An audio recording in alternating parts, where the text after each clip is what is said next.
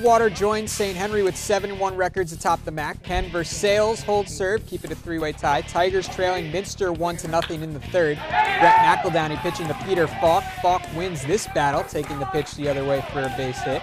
Later in the inning, Falk is on second with 2 gone. McEldowney induces the weak liner to second base, and the Tigers get out of the inning. Top of the fourth, Aaron Ersch trying to protect the Cats' 1-0 lead. McEldowney lines it to left field. That's a single to lead off the frame after a sacrifice bunt.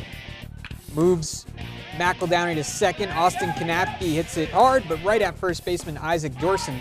Versailles would strand the runner, but it doesn't matter. They get 2 later on in the game. A big 2-1 victory for the Tigers, so we keep that three-way tie atop the league standings.